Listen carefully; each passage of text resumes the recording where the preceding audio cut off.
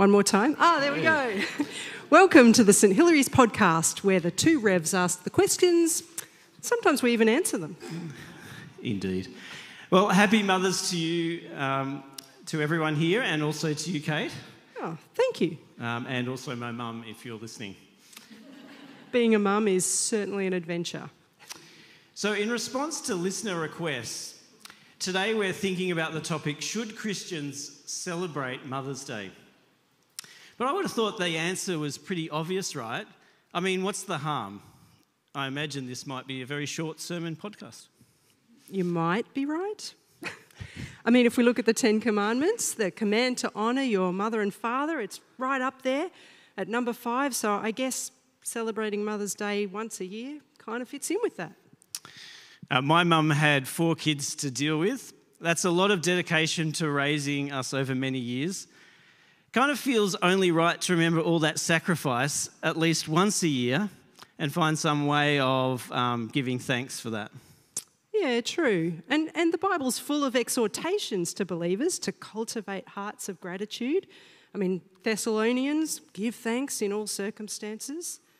Of course, the emphasis for thanksgiving in Scripture is being thankful to God, but it does make sense that that attitude of gratitude would overflow to others too, like our mums.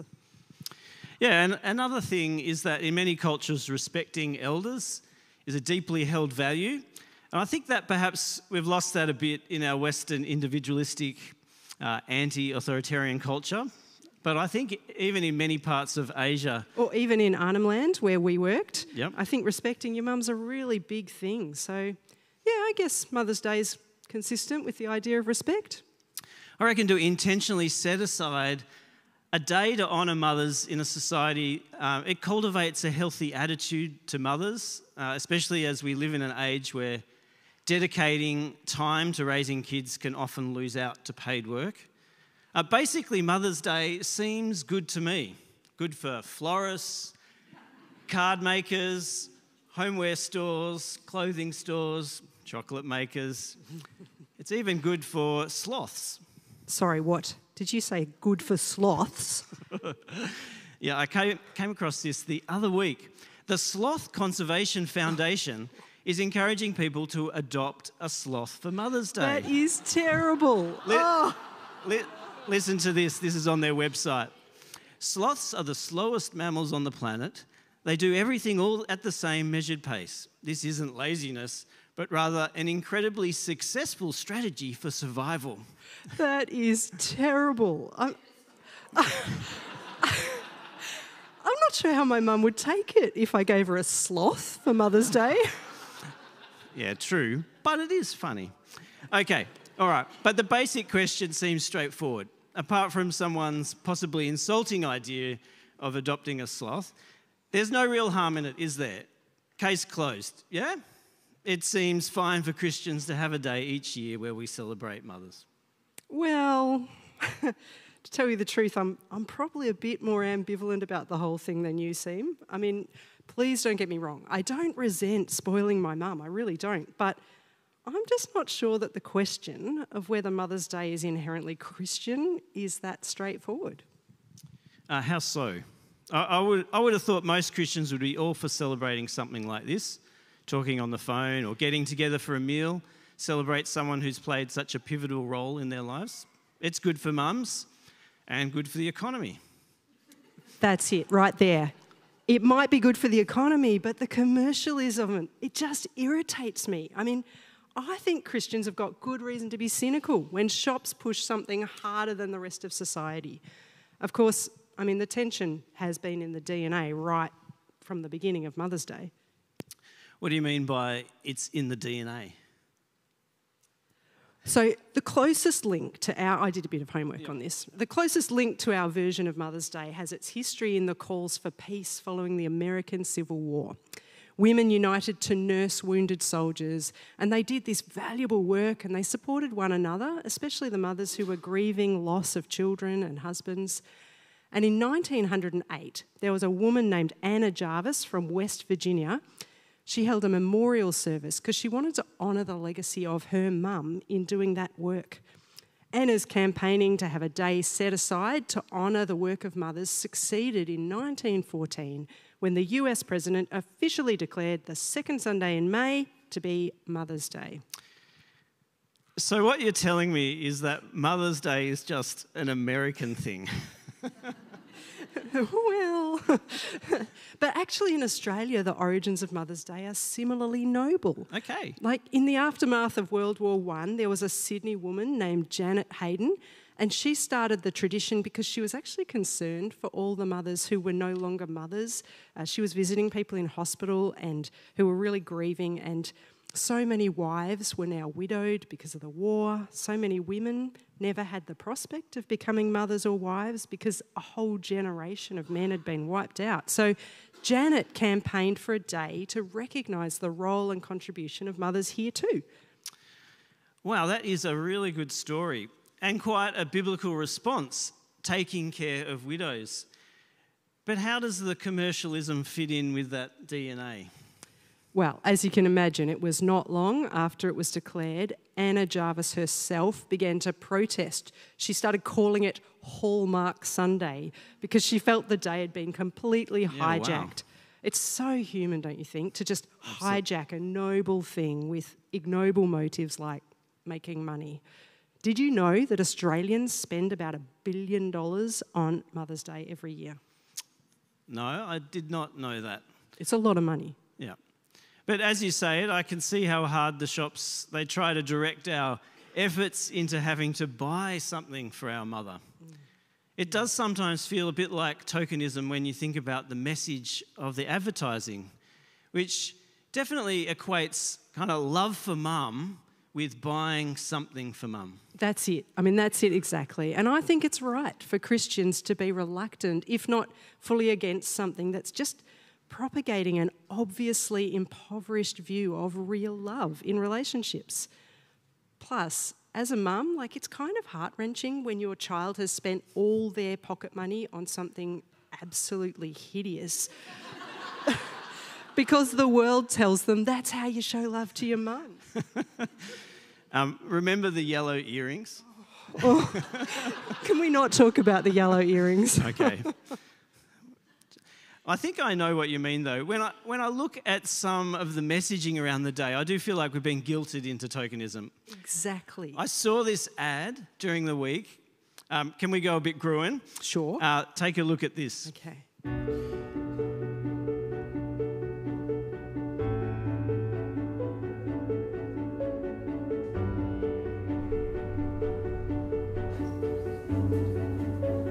I like how it shows a diversity of mums and what they do for their kids. That's good. Oh, really?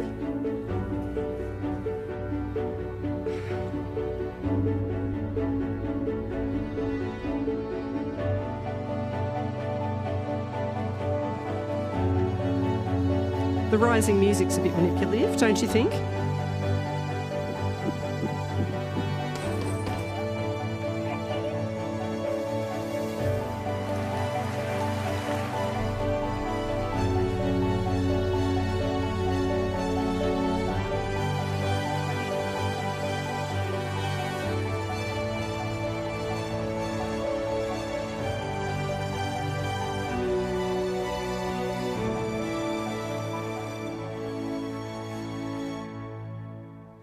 Oh, there it is. There it is. You know it'd get there. You knew it was going to get there, didn't you? There was something at the end. I just can't help but feel it kind of wallpapers over the imperfections and disappointments, and it's like it elevates motherhood into something that's completely unrealistic. Which is classic social media, right? It might be a horrendous holiday overall, but the sun came out for 10 minutes and a perfect shot, presto, you know, countryside. Social media often gives the impression everything's rosy when it's not really. And as they say, comparison is the thief of joy. I think it's worse than that. I mean, that ad is awful. Objectification like that just robs everyone of a picture of reality. I mean, at the start of this sermon, we were kind of saying, like, you know, what's the harm? But I think there's real harm in an ad like that. I mean, we've been thinking about the 10 Commandments in this sermon series. do not covet is right up there, but that ad is just setting up the whole world to be utterly disappointed in each other and to covet those unreal mothers. And oh my goodness, like, I just think the best of women in history are still imperfect and human and good enough at best. And I can't decide if that ad is idolatry or it's just robbing every woman everywhere of ever being good enough. Wow. That's a stronger reaction than I was expecting. Maybe we need to talk about your experience. Though I'm aware that for many people, Mother's Day is actually a really difficult day for a diversity of reasons. And it's not straightforward whether churches should celebrate it. I think for some, Mother's Day touches on the experience of grief that their mum has died. For others, Mother's Day heightens feelings of loss for the parent they'd wish they had and may result in misplaced resentment of friends who post or boast sentimental or happy stories. I get that for many people there might be this disconnect.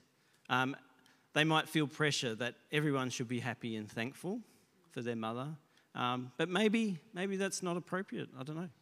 Yeah, I think that's right. And exalting an impoverished relationship doesn't make it healthy. The pressure, I think, to kind of make Mother's Day relationships feel so perfect, you know, it's so far from the origin story of Mother's Day or even our origin story. It just makes me wonder how helpful it is for churches to be part of the Mother's Day bandwagon. All right, so maybe celebrating Mother's Day as it currently is not helpful. So where are we at? We started out thinking there's no harm in Christians celebrating, but the counter view shouldn't be ignored. Christians shouldn't ignore the truth of our relationship. So what are you saying? Are we going to cancel it? Please don't tell me we have to cancel, I must say, the fabulous morning tea that our wonderful hospitality team have put on. No. No to denouncing Mother's Day or no to calling off morning tea? Both. I definitely think the morning tea should stay. People might need it after this, but maybe the thing to do is for us to refine the question. Maybe the worthwhile question for us is really, what would thoughtful Christian engagement with Mother's Day look like? Yeah, that's good. And I think we've seen three perspectives in our conversation that offer Christian way forward about how we engage with cultural practices like Mother's Day or even Father's Day. And so the number one thing is this, out of three. We need to live in the tension. Just as Paul tells the Christians in Rome to rejoice with those who rejoice and mourn with those who mourn, we need to be people who can give thanks and praise for the good and also lament the bad. Christians need to refuse these kind of shallow responses to complex questions. And I think that's part of what it means to speak the truth in love. In its context, the Bible uses that phrase as the antidote to being like infants, tossed back and forth by every wind of opinion. And I think it takes maturity to hold those two things which are in tension together. It's a hard thing, isn't it, to hold things that feel like opposites together. Yeah, you want to celebrate and you also want to mourn with those who mourn. So as a mature Christian, I'm not going to be held hostage, refusing to give thanks for the love my mum did her best to give me, just because I can acknowledge that she wasn't perfect and she didn't meet all my needs. We can kind of be in that place. So, and if your relationship with your mum is painful, I think it's important for you to hear this morning that the command to honour your mother and father is not asking you to pretend they were perfect or even deserving of thanks in some cases. But don't let lamenting that rob you of anything that was good. That's really important, I think, to hear. That's not what it's saying. Yeah. So as a Christian community, we need to grow in our capacity to welcome both good experiences and the difficult experiences of family. We need to strengthen our ability to listen and lament with those who need to mourn, and even while we rejoice with those who have something to rejoice in. So that's my first point, really. Let's get better, both individually and as a church, at holding together these tensions of our differing experiences. Yeah, thanks, Tav. I mean, that offers helpful balance. And I think take-home number 2 follows on from that, which is about discernment. I mean, as followers of Jesus, we need to remember not to look to our mothers or our fathers for what only God can give.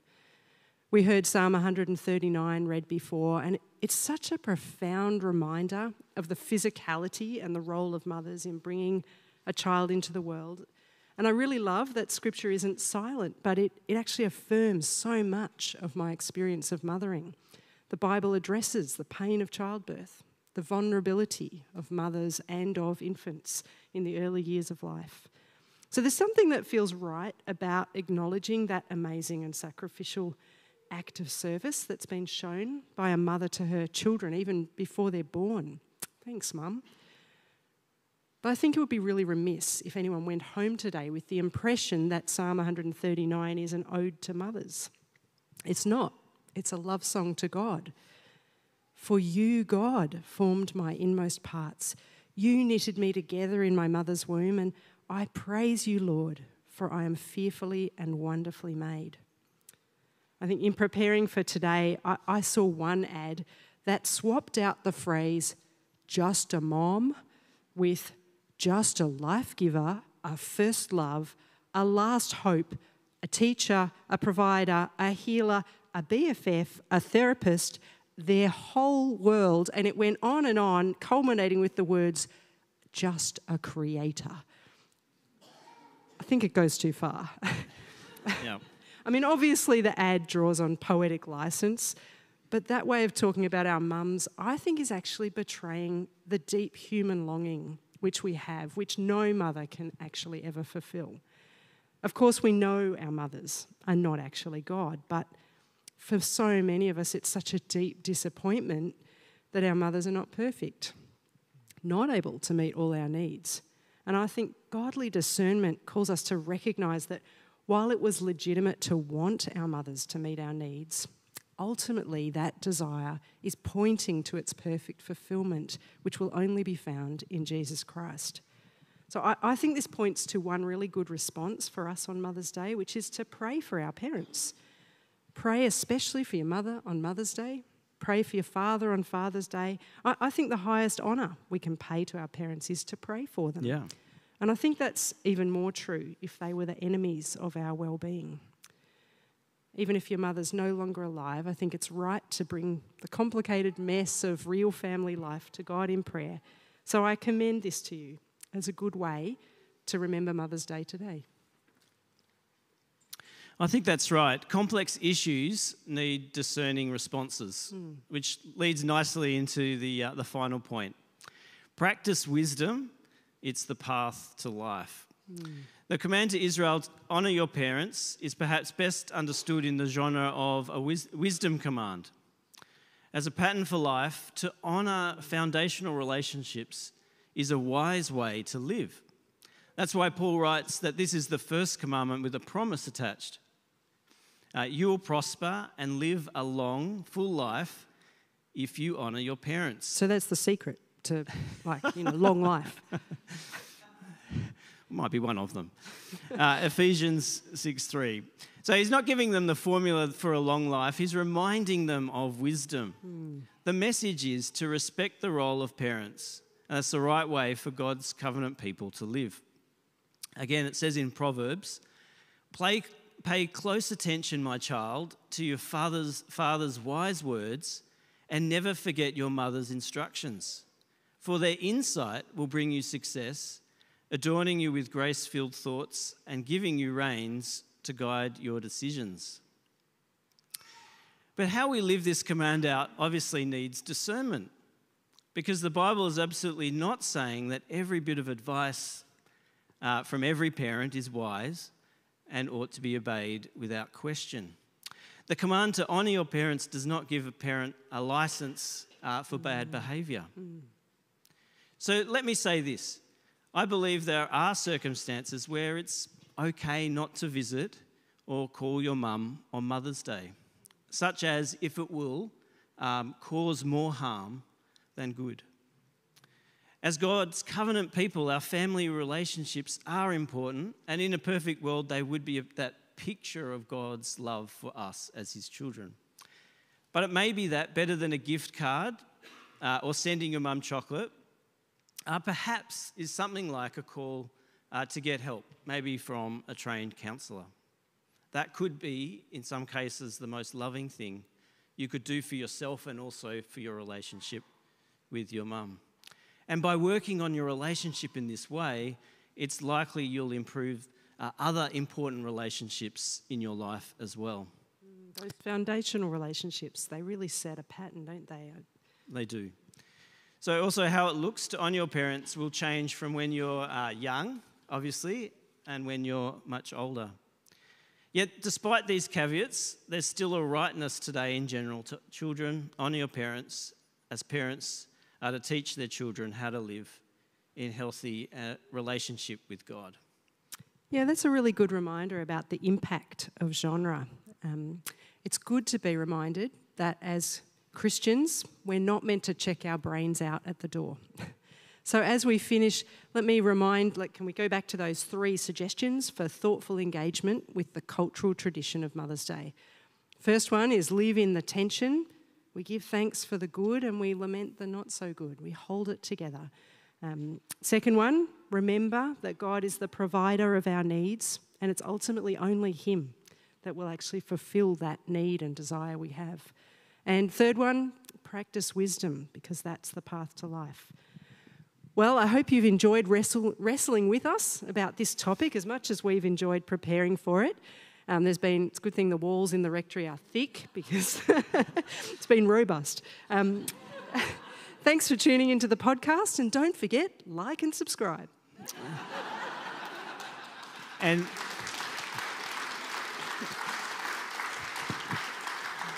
of course, don't forget the show notes. What? We don't have any show notes.